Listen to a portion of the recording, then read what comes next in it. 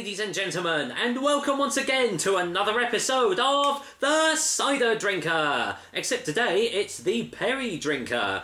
It's been quite a while since I've actually reviewed a Perry for the show, but thanks to Orchard Box, I'm doing another one for you guys, and it's from a company which I never have heard of before, so I don't really know what to expect from this. It's the Orchard's Cider and Perry Company, and it is their Blakeney Red Gloucestershire Perry. There we go, pretty simple label there, but kind of does the job well, I think. Single variety, as you can see, comes in these 500ml bottles, and it comes in at 5.6% ABV. And even before I've poured out the cider, look at that sediment. That's usually a good sign that this is going to be a good drink. Let's see, contains Perry pear juice, sulfates, and sugar.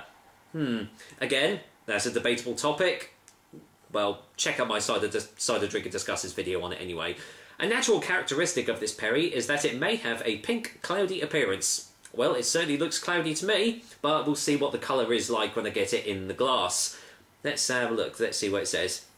The pears in this medium Perry have been picked from orchards in the county of Gloucestershire. Well, didn't expect that. They are milled, pressed and fermented in a traditional way, then left to mature naturally, resulting in a delicious, refreshing drink which has a long heritage. Best served lightly chilled. This product was produced under protective geographical identification regulations. There we go, and it's got the old logo there for that as well. Right there. So, let's see, anything else? Stored in a cool location, refrigerator, blah blah blah, used within 4 days. Who's going to keep a cider for 4 days after opening, honestly?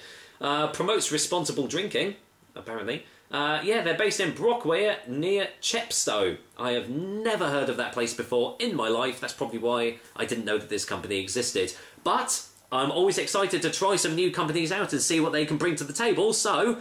well, let's waste no more time. Let's just see what is in the bottle, shall we? Let's get this top off. Okay, well there's the first thing. It's completely still.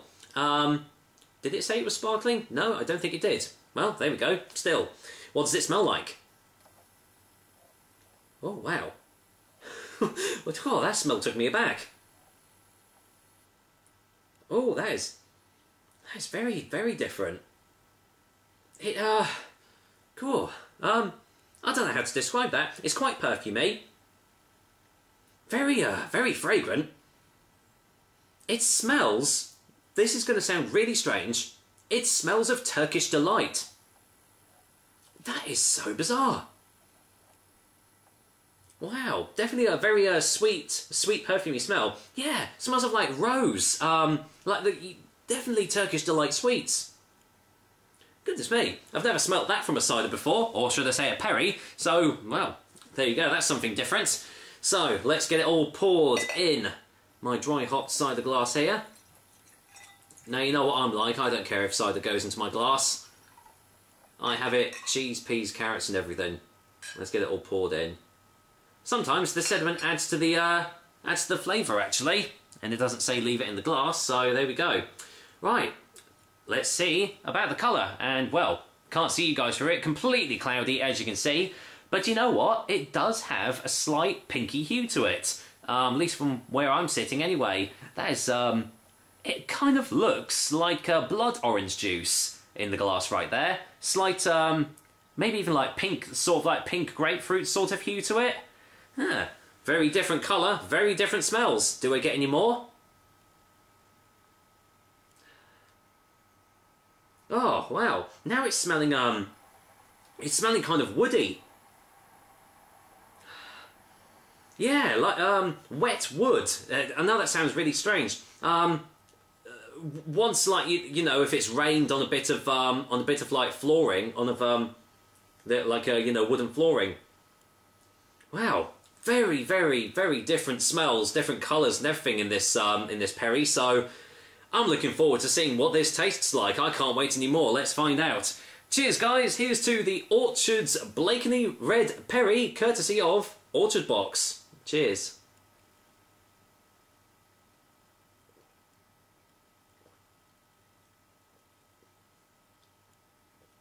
Oh. Oh, it's got that biscuity aftertaste.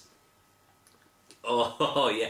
Big, big biscuity aftertaste. Oh, wow.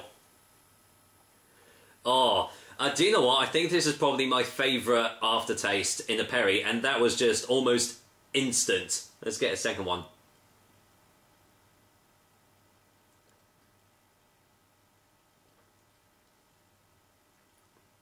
Oh, good lord.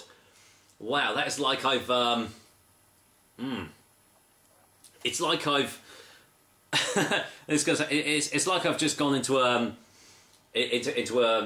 confectionery shop and I've just, like, taken all the digestive biscuits off the shelf and I've just shoveled them into my mouth and I'm just gobbling them up. Goodness me, big, big biscuity aftertaste. What you get before that, though, is what you smell is kind of in the taste as well. Very, very perfumey, very fragrant on the tastes. And yeah, still a hint of like that Turkish delight sort of taste, a bit of like rose, a slight touch of like floralness about it.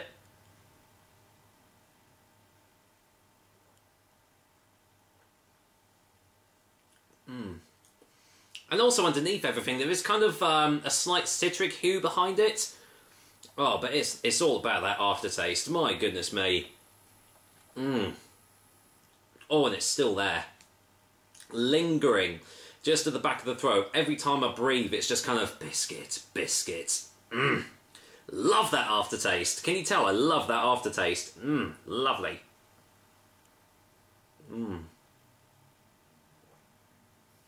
Oh, wow.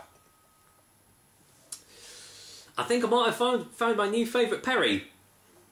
Definitely. I mean, I haven't sampled many proper Perrys on the show, but I think I might have actually found my new favourite one. I'm interested to see if the flavours change as it warms up, because I have got it quite chilled. But I'm wondering if once it warms up, whether the flavours will come out more and more. But I mean, what we've got, it's completely different in its colour, in its smells, in its tastes. But I tell you what, if this is what the Blakeney Red Perry Pear tastes like normally, I think I'm going to like this style of single variety Perry for sure.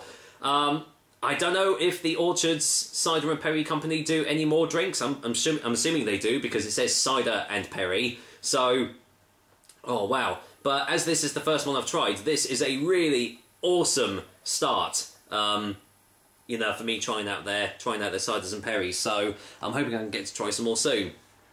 Anyway, let's get a final taste before a final verdict, shall we?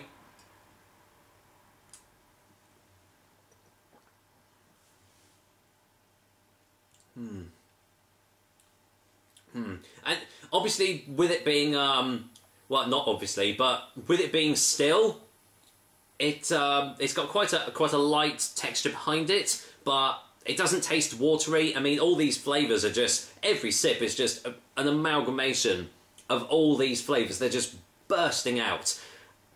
And, well, yeah, it's amazing. What can I say? For a final verdict, I don't think it's going to come as any surprise at all. Orchard's Gloucestershire Blakeney Red Single Variety Perry is easily going to get a 9.5 out of 10, and the cider drinker seal of approval. My goodness me. I have not tasted a Perry like this for a very, very long time, and I'm so glad I have. I am going to enjoy every moment of this drink.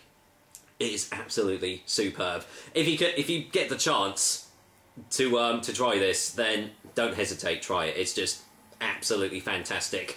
I mean, obviously, if you don't like biscuity aftertastes, this isn't really going to be one for you, but everyone else, please go out and find a bottle of this, because it is, I think, as I said, I think it is my new favourite Perry out there. With that said, that is another episode of the Cider Drinker, or should it be Perry Drinker for you guys. I hope you liked it, and as usual, I will be back with another delicious and tasty cider or Perry soon. Until then, I'm going. I'm enjoying this. Take care, guys. Until next time.